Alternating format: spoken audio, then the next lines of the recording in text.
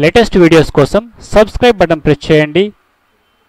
పక్కనే bell icon enable అవుతుంది, దానిపైన కూడా క్లిక్ చేయండి. వెంటనే మన వీడియోస్ అన్ని కూడా మీకు నోటిఫికేషన్ రూపంలో అందజేయడం జరుగుతుంది.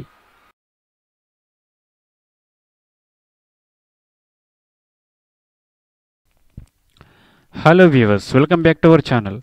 ఇక్కడ మనకు తెలంగాణలోని హైకోర్టు పరిధిలో ఉన్నటువంటి జిల్లా కోర్టులు ఏవైతే ఉన్నాయో దాంట్లో చాలా వేకెన్సీస్ ఖాళీ ఉన్నాయి. చాలా రకాల పోస్టులు ఉన్నాయి. చాలా వేరియేషన్స్ ఉన్నటువంటి పోస్టులు, వివిధ క్వాలిఫికేషన్స్ ఉన్నటువంటి పోస్టులు అనమాట. అన్ని పోస్టులకు గాను మనకు ఒకేసారి నోటిఫికేషన్ రావడం జరిగిందనమాట. చాలా పోస్టులు ఉన్నాయండి, నెంబర్ ఆఫ్ పోస్టెస్ ఉన్నాయి. కాకపోతే నోటిఫికేషన్స్ అనేవి మనకు అన్ని కలిపి ఒకే నోటిఫికేషన్గా ఇవ్వడం జరిగింది. కొంచెం సంక్లిష్టంగా ఉన్నది కాబట్టి నేనేం చేస్తున్నానంటే మీకు ఆ నోటిఫికేషన్స్ అన్నీ కూడా డివైడ్ చేసేసి ఒక్కొక్క నోటిఫికేషన్ అంటే అందులో టైప్ ఆఫ్ నోటిఫికేషన్ డివైడ్ చేసేసి మీకు ఆ నోటిఫికేషన్ డిస్క్రిప్షన్లో కింద ఇవ్వడం జరుగుతుంది. ఇంతకుముందు ఇచ్చినటువంటి వీడియోలో మీకు జూనియర్ అసిస్టెంట్ గురించి చెప్పాను కదండి. దట్ ఈజ్ అంటే దానికి నేను నోటిఫికేషన్స్ అన్నీ కూడా డివైడ్ అప్పటికి చేయలేదు.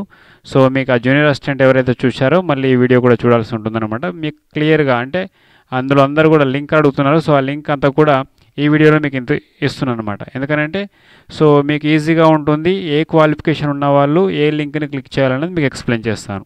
జస్ట్ మీకు అన్ని క్వాలిఫికేషన్ అన్ని లింక్స్ ఓపెన్ చేయడము, అన్ని పేజెస్ రెడీ చేయడం అనేది చాలా ఇబ్బందిగా ఉంటుంది, చాలా టైం వేస్ట్ కూడా మనకు. కాబట్టి మీకు ఈజీగా ఉండడానికి ఈ యొక్క వీడియో అందించడం జరుగుతుందన్నమాట. ఓకే, ఇక్కడ చూద్దాం మనం ఒకసారి. ఇట్లా చూడండి, ఇవన్నీ కూడా పీడిఎఫ్ ఫైల్స్ అనమాట. నేను ఇవన్నీ కూడా మీకు డిస్క్రిప్షన్లో ఇస్తున్నాను. ఇది కాపీ ఇస్ట్ అని చెప్పేసి ఇది ఫుల్ నోటిఫికేషను. ఇది ఎగ్జామినర్ అనేటువంటి పోస్ట్కు సంబంధించిన నోటిఫికేషన్. ఇది ఫీల్డ్ అసిస్టెంట్కి సంబంధించిన నోటిఫికేషను. ఇది junior assistant, office subordinate, process server, record assistant, stenographer grade 3, అదేవిధంగా టైపిస్ట్. ఇన్ని రకాల పోస్టులు ఏవైతే ఉన్నాయో 1 2 3 4 5 6 7 8 9 ఈ 9 నోటిఫికేషన్లకు సంబంధించినటువంటి క్వాలిఫికేషన్స్తో మీకు ఈ వీడియో అందిస్తున్నాను. ఏ క్వాలిఫికేషన్స్ ఉన్నటువంటి వాళ్ళు ఏ పోస్టుకు అర్హులు అనేది ముందుగా మనం ఇక్కడ చర్చిద్దాం వీడియోలో. తర్వాత ఈ సంబంధించినటువంటి లింక్స్ అన్నీ కూడా మీకు డిస్క్రిప్షన్లో ఇస్తాను. మీరు ఈజీగా దాన్ని ఫైండ్ అవుట్ చేసుకోవచ్చు అనమాట. అంటే ఏదైతే మీకు అవసరం ఉన్నదో ఆ లింక్ పైన క్లిక్ చేయండి, నోటిఫికేషన్ ఓపెన్ చేసుకోండి. మీరు ఈజీగా దాన్ని చదువుకోవచ్చు అనమాట. తర్వాత ఎలిజిబిలిటీ ఉన్నట్లయితే తప్పనిసరిగా అప్లై చేసుకోవచ్చు. ఇది మనకు తెలంగాణ కోర్టులో ఉన్నటువంటి సబార్డినేట్ పోస్టుల గురించి నేను ఇక్కడ పూర్తి స్థాయిలో ఎక్స్ప్లెయిన్ చేయడం జరుగుతుందన్నమాట. ముందుగా ఒక పోస్ట్ తీసుకుందాం మనము. ఇది వచ్చేసి మనకు జూనియర్ అసిస్టెంట్. జూనియర్ అసిస్టెంట్ మీకు ఇంతకుముందే చెప్పడం జరిగింది. జూనియర్ అసిస్టెంట్ క్వాలిఫికేషన్ ఏంటంటే must have passed intermediate examination conducted by the state board of intermediate education. Intermediate pass అయి ఉండాలి. తర్వాత must have knowledge are qualification in computer operation. ఇది మనకు కంప్యూటర్ నాలెడ్జ్ కూడా కలిగి ఉండాలి. అంటే కంప్యూటర్ నాలెడ్జ్ కలిగి ఉంటే సరిపోతుంది, not necessary the certificate. Okay, కేవలం ఇంటర్మీడియట్ పాస్ అయితే సరిపోతుంది అనమాట. హయ్యర్ క్వాలిఫికేషన్స్ ఉంటే మనకు ఇంతకుముందు చెప్పినట్టు అంటే ఇంతకుముందు వీడియోలో మీకు చెప్పాను, ప్రతి ఒక్క దాంట్లో కూడా మనకు ఏమేమి ప్రాసెస్ ఉంటుందని కూడా. ఇది ఇంతకుముందు వీడియోలో మీకు చెప్పాను కాబట్టి ఇంకొక నోటిఫికేషన్ మనం చూద్దాం. ఓకే, ఇది జూనియర్ అసిస్టెంట్. నెక్స్ట్ వచ్చేసి కాపీయిస్ట్. కాపీయిస్ట్ అనేది ఒక పోస్ట్ పేరు అనమాట. ఇది కూడా డిస్ట్రిక్ట్ జ్యుడిషియల్ లెవెల్లో ఉంటుంది కాబట్టి ఈ పోస్ట్ పేరు కాపీయిస్ట్. దీనికి క్వాలిఫికేషన్స్ వచ్చేసి మనకు must have passed intermediate. Intermediate pass అయితే సరిపోతుందన్నమాట. తర్వాత must have passed Telangana government technical examination in English type writing by higher grade qualification. Higher grade క్వాలిఫికేషన్లో ఉన్నటువంటి టైప్ రైటింగ్ పాస్ అయి ఉండాలి. దానికి కూడా టెక్నికల్ బోర్డు వారు సర్టిఫికేట్ ఇస్తారు. అంటే టైప్ హయ్యర్ కలిగి ఉండాలన్నమాట. నెక్స్ట్ వచ్చేసి మనకు ఎగ్జామినర్. ఎగ్జామినర్ అనేది ఒకటి మనకు ఇది ఒక పోస్ట్ పేరు అనమాట. దీనికి కూడా నోటిఫికేషన్ జారీ అయింది. Must have passes intermediate examination conducted by the state board of intermediate education. Okay, intermediate pass అయితే సరిపోతుందండి. ఇంకా మిగతా ఏమి కూడా అవసరం లేదనమాట. ఇప్పుడు మీకు ఈ ఎగ్జామినర్ పోస్ట్కి సంబంధించిన క్వాలిఫికేషన్ మీకు ఉన్నదండి. ఇంటర్మీడియట్ మీకు ఉన్నది. ఇప్పుడు మీరు ఏం చేయాలంటే డిస్క్రిప్షన్లో అంటే నేను వీడియో కింద డిస్క్రిప్షన్ ఇస్తాను కదా, ఆ డిస్క్రిప్షన్లోకి వెళ్ళి ఇక్కడ నేను పీడిఎఫ్ ఫైల్ ఓపెన్ చేసి చూపిస్తున్నాను. మీకు కూడా ఓపెన్ అవుతుందండి. పీడిఎఫ్ ఫైల్ మీ మొబైల్లో ఓపెన్ అవుతుంది. ఇదనమాట మనకు ఇక్కడ చూడండి, మనకు application are invited through online for the direct recruitment to the post of examiner అని చెప్పేసి. పోస్ట్ ఆఫ్ ఎగ్జామినర్ అనేది పోస్ట్ పేరు అనమాట. దీనికి సంబంధించినటువంటి పోస్టులు ఏ విధంగా ఉన్నాయి ఇక్కడ మనం చూసుకోవచ్చు. ఖమ్మం డిస్టిక్లో ఏ విధంగా ఉన్నాయి. ఖమ్మం డిస్టిక్లో వచ్చేసి 10 పోస్టులు ఉన్నాయి మొత్తం. సో ఎవరెవరికి ఉన్నాయనేది ఇక్కడ మనకు కనిపిస్తుంది చూడండి మీరు ఇక్కడ. ఓకే, అంటే మీరు అక్కడ ఎగ్జామినర్ క్వాలిఫికేషన్ అనేది నేను మీకు ఇంతకుముందు చూపించడం జరిగింది. ఆ క్వాలిఫికేషన్ ఉంటే ఈ పీడిఎఫ్ ఫైల్ను మీరు ఓపెన్ చేసుకోండి జస్ట్. తర్వాత ఇందులో ఉన్నటువంటి డిస్టిక్ వైజ్ పోస్టులు, కరీంనగర్లో ఎన్ని పోస్టులు ఉన్నాయి ఇక్కడ మనకు కనిపిస్తుంది చూడండి. ఓకే, తర్వాత మహబూబ్ నగర్ డిస్టిక్లో ఎన్ని ఉన్నాయి, నిజామాబాద్లో ఎన్ని ఉన్నాయి. సో ఇవన్నీ కూడా నేను ఎక్స్ప్లెయిన్ చేయలేను, జస్ట్ మీరే ఓపెన్ చేసి చూసుకోవాలన్నమాట. సో ఏ కేటగిరీలో ఉన్నాయి కూడా మనకి ఇక్కడ ఇస్తున్నారు, అది కూడా మీరు చూసుకోవచ్చు అనమాట. ఓకే,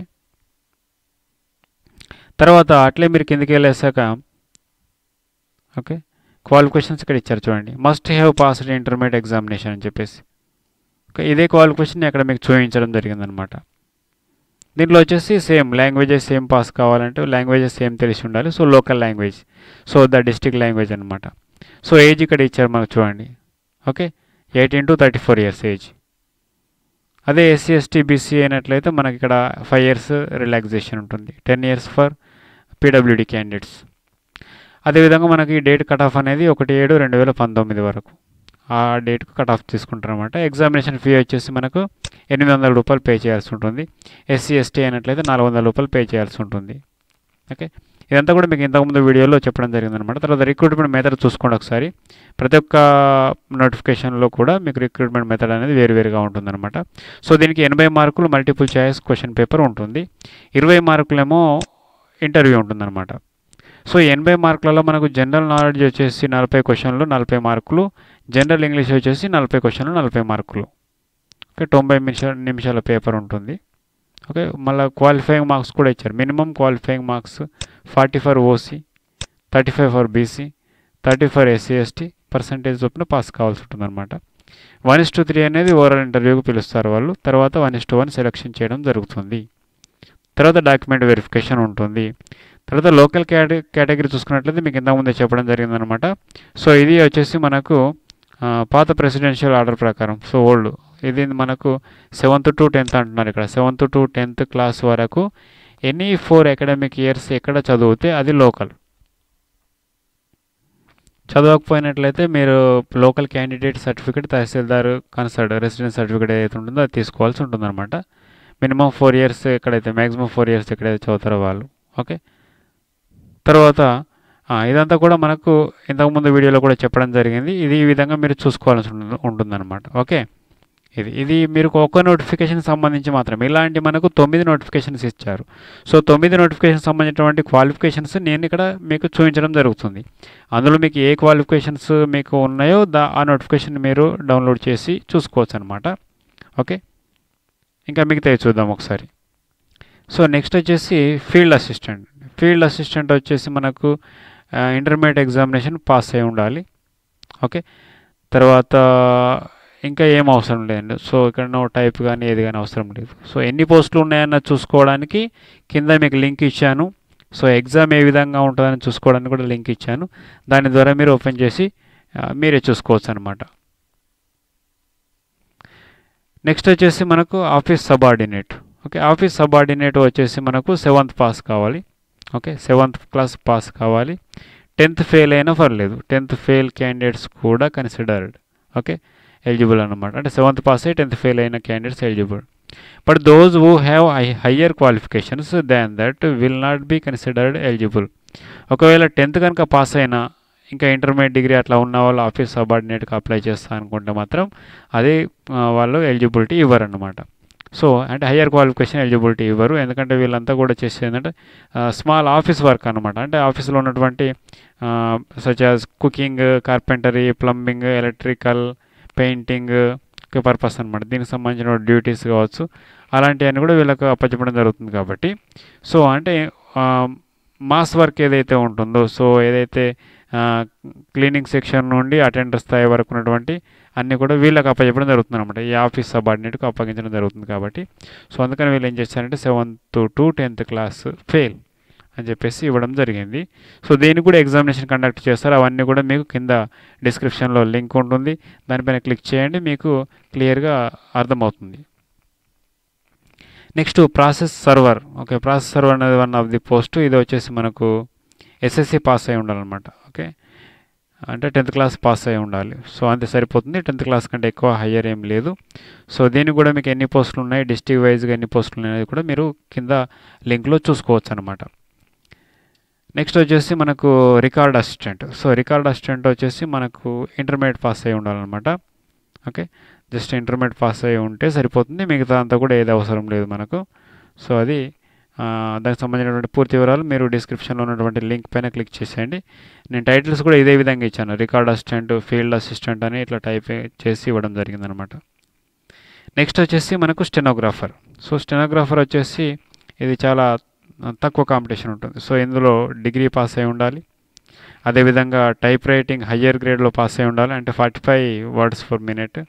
తర్వాత దీనికి షార్ట్ హ్యాండ్ అనేటువంటిది ఒకటి ఉంటుంది కాబట్టి ఆ టెక్నికల్ అది కూడా ఎగ్జామినేషన్ అనేది పాస్ అయి ఉండాలి. ఓకే, షార్ట్ హ్యాండ్ హయ్యర్ గ్రేడ్లో మళ్ళీ అది కూడా. ఓకే, తర్వాత కంప్యూటర్ నాలెడ్జ్ కూడా కలిగి ఉండాలన్నమాట. సో ఈ క్వాలిఫికేషన్స్ ఉన్న వాళ్ళు ఆ నోటిఫికేషన్ ఓపెన్ చేసుకోవచ్చు, చూసుకోవచ్చు. దానికి సంబంధించిన పూర్తి వివరాలు అందులో మనకు ఇవ్వడం జరుగుతుంది అన్నమాట. స్కేల్ కానీ, శాలరీ ఎంత వస్తుంది, సో అన్నీ కూడా మనకు అందులో ఇస్తారు. నెక్స్ట్ వచ్చేసి టైపిస్ట్. టైపిస్ట్ వచ్చేసి కూడా మనకు ఇంటర్మీడియట్ పాస్ అయితే సరిపోతుందండి. ఇంటర్మీడియట్ పాస్ కావాలి. అదేవిధంగా must have pass technical examination type writing higher గ్రేడ్లో pass అయి ఉండాలన్నమాట. సో టైపిస్ట్ పోస్ట్కి వచ్చేసి typist higher, type higher, lower కదండి, హయ్యర్ అని చెప్పేశారు. హయ్యర్లో పాస్ అయి ఉండాలి. తర్వాత కంప్యూటర్ నాలెడ్జ్ కలిగి ఉండాలి. ఓకే, సో ఇదంతా కూడా మనకు ఇవ్వడం జరిగిందన్నమాట. ఇది టైపిస్ట్కి సంబంధించినటువంటిది. సో ఇదే అన్నమాట మనకు ఇంతకుముందు చెప్పినట్టు ఇవన్నీ కూడా పోస్టుల యొక్క క్వాలిఫికేషన్స్ మాత్రం మీకు ఇవ్వడం జరిగిందండి. సో అంటే మీకు ఈ క్వాలిఫికేషన్స్ ఉన్నట్లయితే కింద డిస్క్రిప్షన్లో, వీడియో డిస్క్రిప్షన్లో లింక్ ఉంటుంది. ఆ లింక్ పైన క్లిక్ చేస్తే మిగతా వివరాలు వస్తాయి అన్నమాట. సో అన్నీ కూడా ఎక్స్ప్లెయిన్ చేయడం అనేది వీలు కాదు కాబట్టి సో కొన్నిటిని మీకు జూనియర్ అసిస్టెంట్ అయితే క్లియర్గా చెప్పడం జరిగింది. మిగతా అన్నీ మీరు చూసుకోండి. ఇంకేమైనా డౌట్స్ ఉంటే కామెంట్ బాక్స్లో పెట్టండి, వీలైతే నేను మీకు సజెషన్స్ ఇస్తాను, ఆన్సర్ ఇస్తాను. సో ఇది అనమాట. సో నెక్స్ట్ ఇక్కడ మనకి ఇవన్నీ కూడా మీకు లింక్లో ఇస్తానండి. ఇంతకుముందు మీరు అడిగారు ఇంతకుముందు వీడియోలో లింక్ సార్ అని చెప్పేసి. సో అది కొంచెం ఇబ్బందిగా ఉంది అని చెప్పేసి ఇవన్నీ విడివిడిగా తయారు చేసి మీకోసం ఇది టైం వేస్ట్ కాకుండా మీకు ఇది ఒక్కొక్కటి వేరువేరుగా ఇవ్వడం జరిగిందనమాట. సో మీరు ఓపెన్ చేసి చూసుకోవచ్చండి. సో ఇదే అండి మనకు తెలంగాణ ప్రాంతంలో ఉన్నటువంటి ఆల్ డిస్టిక్ కోర్ట్స్కి సంబంధించినటువంటి వేరియస్ పోస్ట్స్, చాలా రకాల పోస్టులు ఉన్నాయి. సో అంటే పోస్టుల పేర్లు కూడా కొత్త రకంగా మనకు వినిపిస్తుంది. బట్ ఇవన్నీ కూడా మనకు ఈ నెల 5వ తారీఖు నుండి మనకు ఓపెన్ అవుతాయి ఆన్లైన్ అప్లికేషన్ అనేది. తర్వాత మనకు ఆ ఆన్లైన్ అప్లికేషన్ ఓపెన్ కాగానే మళ్ళీ మీకు ఇన్ఫర్మేషన్ ఇస్తాను. తర్వాత ఎలా అప్లై చేసుకోవాలో అవన్నీ కూడా మీకు సూచించడం జరుగుతుంది. సో ఇది అన్నమాట ఈ వీడియో యొక్క పూర్తి ఇన్ఫర్మేషన్. సో మీకు అన్నీ కూడా ఈ యొక్క పీడిఎఫ్ ఫైల్ ఏదైతే ఉందో ఇవన్నీ కూడా మీకు ఇవ్వడం జరిగింది. ఆ పీడిఎఫ్ ఫైల్లో పూర్తి సమాచారం ఉంది, మీరు ఒకసారి చదువుకోండి. మీకు ఏ డిస్టిక్లో ఎన్ని పోస్టులు ఉన్నాయి అన్నీ కూడా ఇట్లా మనకు కనిపిస్తాయి అన్నమాట. సో ఒక్కొక్క డిస్టిక్లో ఎన్ని పోస్టులు ఉన్నాయి ఇట్లా మనకు కనిపిస్తాయి. రంగారెడ్డి డిస్టిక్ జ్యుడిషియరీ అని చెప్పేసి. సో ఇట్లా రంగారెడ్డి జిల్లాలో ఉన్నటువంటి మొత్తం పోస్టులు ఈ విధంగా మనకు కనిపిస్తాయి అన్నమాట. ఇట్లా మనకు అన్ని పోస్టులు కూడా మనకు ఏదైతే టైప్ ఆఫ్ పోస్ట్ ఏదైతే ఉందో దాని ప్రకారం మనకి ఇక్కడ జిల్లా వారీగా ఇవ్వడం జరిగిందనమాట. సో ఇదే అండి ఈ వీడియో యొక్క పూర్తి ఇన్ఫర్మేషన్. మరిన్ని వీడియోస్ కోసం మన ఛానల్ని సబ్స్క్రైబ్ చేసుకోండి, అదేవిధంగా బెల్ ఐకాన్ కూడా క్లిక్ చేయండి.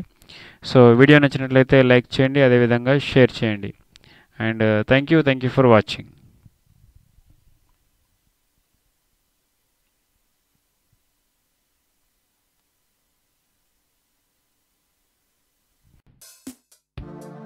జేఎస్ డిజిటల్ లర్న్ మరిన్ని వీడియోస్ కోసం మా ఛానల్ను సబ్స్క్రైబ్ చేసుకోండి మరియు పక్కనే ఉన్న బెల్ ఐకాన్ క్లిక్ చేయండి. వెంటనే మా వీడియోస్ అన్నీ కూడా మీకు చేరవేయబడతాయి.